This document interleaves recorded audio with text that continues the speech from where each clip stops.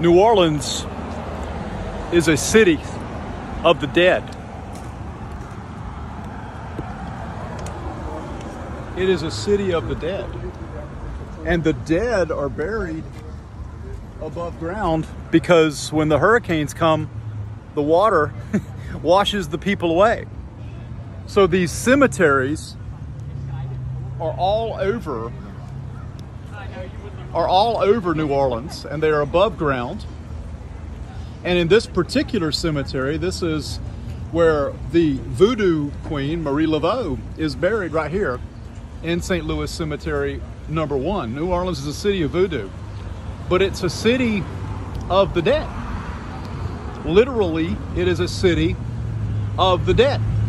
Now, why am I recording from this spot in the rain?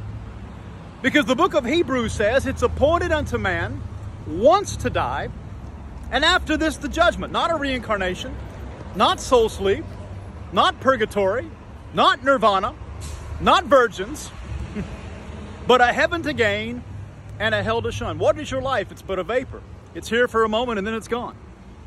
The wages of sin is death. We are all going to die.